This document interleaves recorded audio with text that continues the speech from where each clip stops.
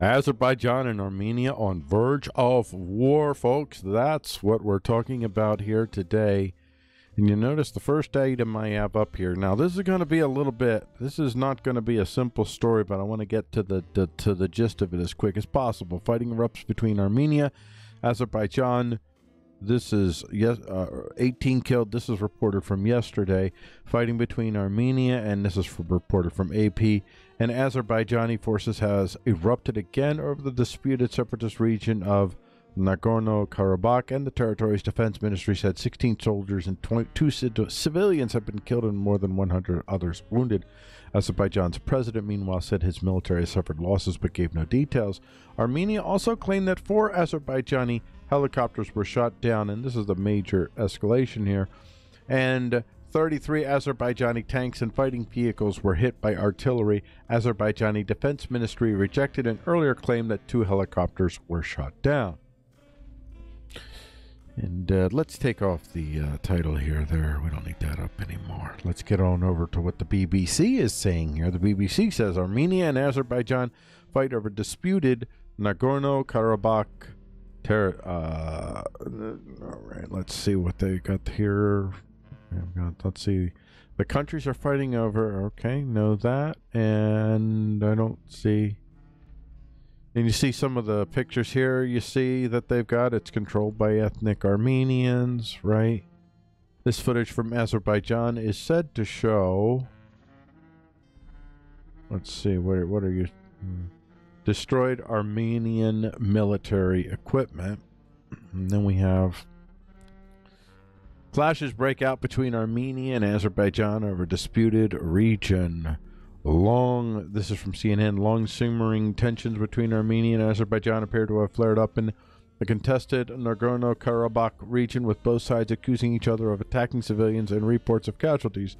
The neighboring former Soviet republics have long been at odds over the territory, which is situated within the borders of Azerbaijan, and fought a war over it that finished in 1994. Despite the conflict ending with a Russian-brokered ceasefire, military skirmishes between the two sides are not uncommon. While Armenia said it was responding to missile attacks launched by its neighbor Sunday, Azerbaijan blamed Armenia for the clashes. In response to the alleged firing of projectiles by Azerbaijan, Armenian Prime Minister Nikolai Pashinyan tweeted that his country had shot down 2 helicopters and 3 UAVs and destroyed 3 tanks.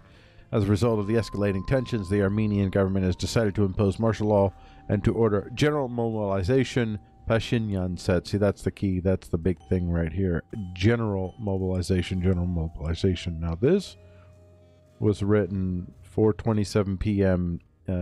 That's today, Eastern Standard Time. So, as of me creating this, that's about 5 hours ago. This is a little bit earlier than that. Violence erupts between Armenia and Azerbaijan over a long disputed region. This is NPR.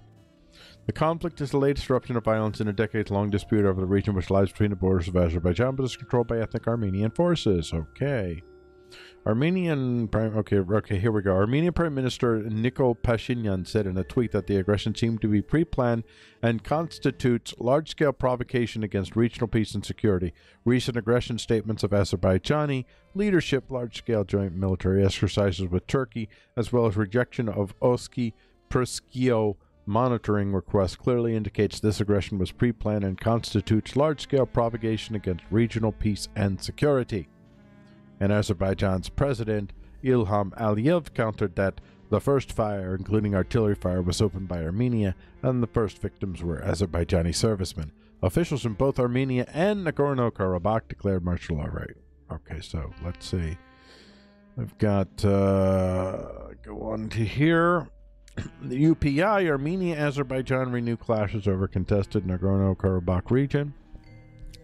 Military tension between Armenia and Azerbaijan flared up Sunday as both sides allege on attacks on civilians in the Nagorno-Karabakh region. Armenian Prime Minister, okay, let's see if they have anything different here. Okay, Pashinyan also announced that the government decided to declare martial law amid the conflict. I call on the personnel attached to the troops to present themselves to the district commissariats for the fatherland for victory. That's some Some serious rhetoric going on there. There are reports of dead and wounded among civilians and military servicemen. Extensive damage has been inflicted on many homes and civilian infrastructures. This is the assistant to the president of the Republic of Azerbaijan, who accused Armenia of an act of aggression and the use of force. We have here Fox News: Azerbaijan and Armenia fight over disputed region as tanks destroyed, helicopters shot down. And they have their the tweet here. They have embedded: Azerbaijan has launched a missile and aerial attack against Artsakh. Peaceful settlements, including Stepanakert, have been attacked. Armenian side has shot down 2 helicopters and 3 UAVs. We stay strong next to our army to protect our motherland from Azeri invasion. So we don't see footage of tanks heading through the Nagorno capital of Stepanakert towards the front line with Azerbaijan here. Through Nagorno-Karabakh capital Stepanakert towards the front line. Okay, so they're going to go meet the challenge. Essentially what's going on there. So this is quite intriguing. Let's see if we can get this. There we go. Okay, so they are driving up on the way to, I guess, to the front line there. Imagine these men, these folks. You know, these folks really deep down, all they really want to do is just like commerce and live. And there are people that use various forms of suspicious belief. I mean, all belief, even if your belief is true, it's still somewhat suspicious. I don't know, but I don't want to try to invalidate any belief one way or another. I'm a Christian and I stand by my belief, but I'm not here to talk about faith one way or another, because these faiths, for the most part, folks are using these faiths to convince people that they should be willing to die and to kill in the name. And they're not wrong in the circumstances, largely where they are surrounded by psychopaths that have their own little dreams and designs, and they use, whether it's the Christians that they use or the... Now, I gotta say, on the main... I mean, I don't know the story fully. I can't really fully take a side with Armenia and Azerbaijan. I really believe mostly what you're seeing is outside forces that have some interest. See, they've rippled it out now. So this is Armenia and Azerbaijan here, and they've kind of, their chaos is kind of coming to an end here, just across the way here in Syria. See, that's not too far away from there. You see how that is? Hop, skip, and a jump, man. I mean, not really, but still. Yeah, well, sure, why not? Hop, skip, and a jump in that same, this area is starting to settle down. We need some trouble. We need some trauma. We need some reason. We need some places for us to play.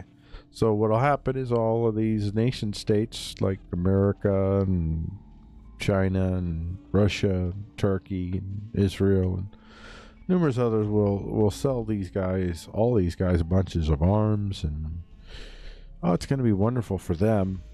And they get to test their toys, on real live human beings. I don't have any. I want all the human beings in this land to not have to even do this, to not even have to struggle. But you see how, this is going to be a brutal slog. There is no easy path to victory. Even if you take the city, so what? You got to take them mountains, one peak at a time. You see these mountains? And the region that we're talking about is called Artsakh. And Artsakh is right here, right in the pocket of Azerbaijan, and you can see that basically it's this area here. And I'm not sure, it does not show me where Stepanakert. So if I'm going to look at where Stepanakert, I'd say this is probably what we're calling Stepanakert, most likely. Seems a high contender.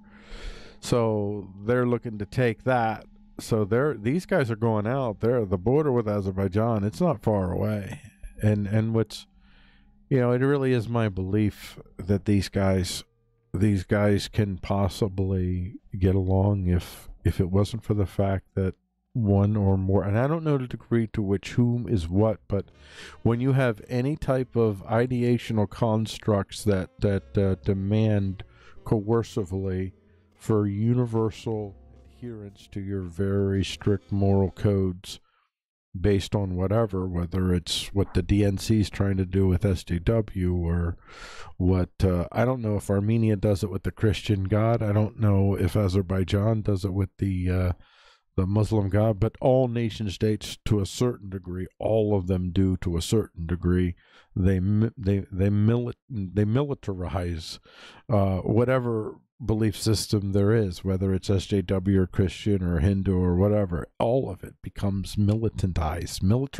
Really, they become militarized, and then you have these human beings that end up having to, they're trapped into these very particular vehicles of power, where they're in lands in which they're surrounded by people that are fundamentally, like, they make their living very differently on whole different structures based upon whole different belief systems. I mean, there's real money, there's real industry tied to every belief system that becomes the state universal or the state norm, whatever the case might be. And so when you're talking about people disputing land, there's and the land itself, I'm not even sure what the land offers. I'm sure, God help us, if there's any real valuable resources in there. And you have people that have, Armenia has ties to the United States, it has ties to Russia, it has ties to Israel, it has ties to, I'll just say that there's a lot of people in the West that would be favoring Armenia. And then Azerbaijan, they have ties to Iran. They have ties, I'm sorry, Armenia has, no. Azerbaijan has ties to, I don't want to speak on what I'm not sure of. But I know Azerbaijan definitely has ties to Turkey. So this is a complicated situation with, like I said in my video that I did a couple of days ago, in which I actually outlined that this thing was at risk, that there was a potential for a war breaking out, the conflict breaking out, ironically enough. What I said is this is largely, I believe, this is mostly, unfortunately, just another example of small nation states that are in the vortex of world dramas, and they're being manipulated into positions to have to, they're the ones that end up getting bombed. They're the ones, Armenians are dying today, Azerbaijanis are dying today, and I can't say I weep. I don't want to be fake. I don't weep. I do internally grieve, though. Certainly I have a measure of grief for what all of these folks are going through. That I'm not talking about the leadership. Screw the leadership in all these nation states. Screw them all. Erdogan, all of them. Just the ranks and files folks. The folks that find themselves born into a circumstance. It's like, yo, what do you expect me to do, dude? Dude, what do you expect me to do? I got to survive. Now, this thing is more complicated than just the Republic of Artsakh. For right next to that, we have then the Nakhchivan Autonomous Republic. The Nakhchivan Autonomous Republic, Azerbaijan, is a landlocked enclave of the Republic of Azerbaijan. This region covers, well, with a population of 414,000. This region, by the way, that we're talking about, the Artsakh, is only 150,000, just to put things in perspective. The region covers, this is where it is right here on the map. It shows you down here the little part in red, the area that is now Nakhchivan became part of Safed, Iran. Okay, I don't care about all the long history. And we're just talking about Nakhchivan in the post-Soviet era. Haider Aliyev, future president of Azerbaijan, returned to his birthplace of Nakhchivan in 1990 after being ousted from his position in the Politburo by Gorbachev in 1987. Soon after returning, Aliyev was elected to the Supreme Soviet by an overwhelming majority. Aliyev subsequently resigned, and after the failed 1991 coup against Gorbachev, he called for complete independence for Azerbaijan and denounced people, and then okay, so here we go. Now we're going to get into some fighting. All right, Nakhchivan became a scene of conflict during the Nagorno-Karabakh War on May 14, 1992. Armenian forces shelled the realm of Sadark. So the Armenians claim the attack was in response. I mean, the Armenians basically, they have to at some point. They can't be in this situation where you have somebody who fundamentally opposes your religion and your people, and has a Muslim state religion. I don't know if yours is a Christian religion, if you're as much a threat to them as they are to you. I don't know. I don't pretend to know this. And maybe Azerbaijan is not as well, let's just keep going on here, and let's just get a little sense here. So I didn't play Azerbaijan's anthem. Here we go. All right. Azerbaijan.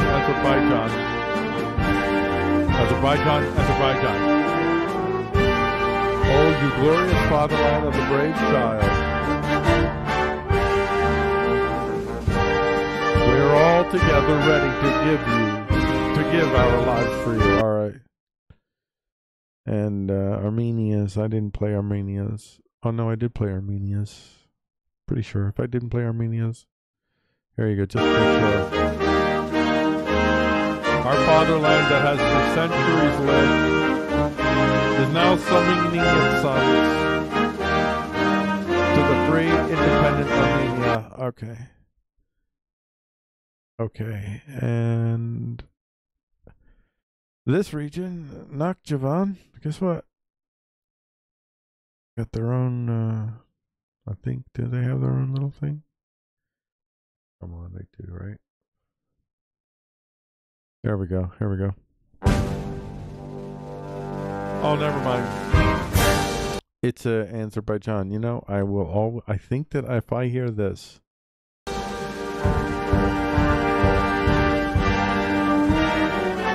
I think I'm going to remember that's Azerbaijan. Someday, somewhere, in some bar, I'm going to be sitting there drinking a beer by myself, and somebody's going to play like that little snippet. I'm going to say, anybody know what nation's national anthem that is? I'm like, Azerbaijan. And they'll be like, genius, pure genius. So this, I'm not really looking so much to give you a lot as far as my opinion about what's going on, so much as, here we go, folks, brace yourselves. Now I can give you some degree of prognostications, which is this thing is going to bog down, and I am pretty sure that the drones are on the way. So then we're going to start to see if you start to see drone wars. That's my next prediction, drone wars, and then shortly after drone wars talks, and then there will be, I think ultimately Russia is going to be interested in securing this peace. I think America is going to be interested in securing this peace, and I think both of them are kind of in the mood to see Turkey kind of shut the heck up already. Because whether Turkey is the main instigator, as some people are alleging, or not, it's got his they've just got their fingers in everywhere. They have so many engagements that they're dealing with. They got issues in Cyprus, they got issues in Crete, they got issues in all up and down the Aegean Sea. They're all up and down in Libya.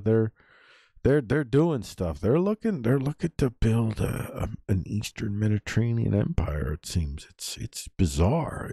I mean, I think this is why I can't stand Erdogan. Erdogan most assuredly is he wants to be a caliphate builder. He wants to build an Islamic caliphate empire. And unfortunately for him, his convenient buddies of the time, Iran, it's not so much. And then the question is, who's helping whom as far as the alleged mercenaries are coming from, and how much of it is Iran a player? It's all a muddle. I'm telling you, folks, it is a tangled web of conflicting interest, but I believe ultimately that the two most important interests in this arrangement, unfortunately for Armenians and Azerbaijanis, would love to see that change sometime in the world where there is no hegemonic superpower controls or even world power controls over smaller powers. Greater sovereignty, greater real power and sovereignty for more nations and abilities to not be messed with. But Armenia is in a sticky wicket here. They're literally looking to secure. I mean, this is what nation states do. This is what they do throughout the ages. If you can almost look at geographical maps and almost figure out how nation states are going to need to expand. Like Armenia absolutely needs to take this. They need this to go away. Meanwhile, I mean, I'm not sure what Iran's interest here. Iran is playing a double game where I think they may have some degree of interest in helping the Armenians to some degree because of just because the Turks and the Iranians are both competing for the same caliphate claim. Just that alone. But I mean. I don't know. I'm not sure where the Iranians are playing into this. I need to research more to figure out more on this. Especially if this thing is going to become a bigger deal, I'm going to have to do more research, figure more stuff out so I can accurately report this.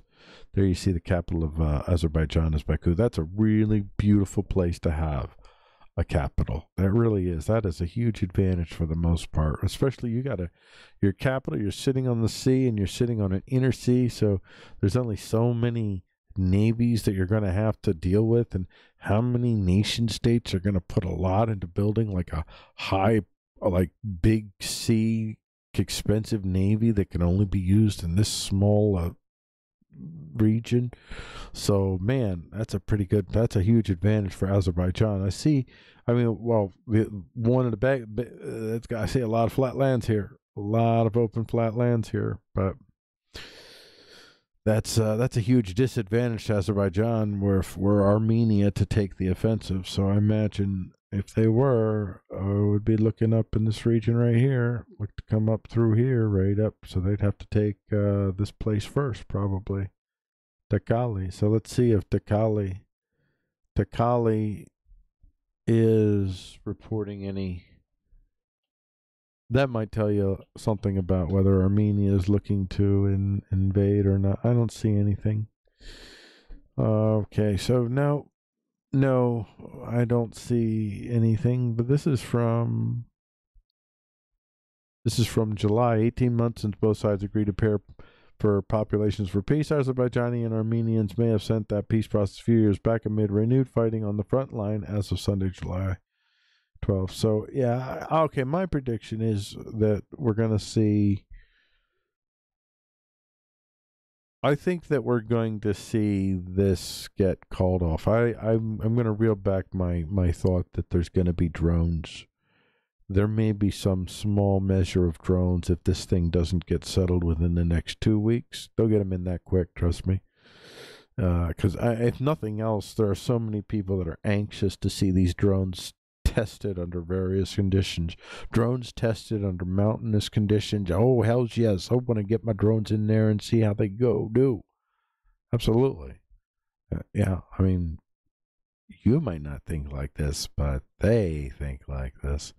And I think that's where I'm going to leave this. I knew this was going to be a little bit long. So my prediction, again, is I think that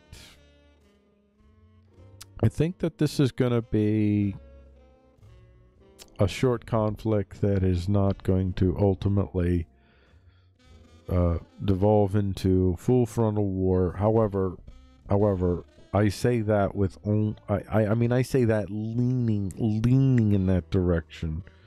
I think that there is a chance, a possibility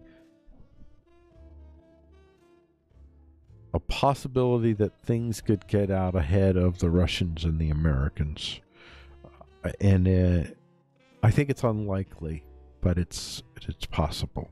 Very, very, very Well, it's realistically possible. I'll give it to you that. So with that, I'm going to say that's it. That's the end of the show. My thoughts, prayers, and everything are with all the Azerbaijanis and the Armenians, especially those that are right there immediately in the line of fire, and those that are got family and friends that are at risk right now. All of you, none of you deserve this. None of you, only your leaders deserve this ultimately. Just put all the leaders up there and leave all the poors alone. Leave us poors alone. We can figure out a way for us to coexist. You know, in America, we have the Bill of Rights. Bill of Rights enables Muslims and Christians to live side by side. This can be done. We can do this. We don't need this crap. Anyway, good night, everyone.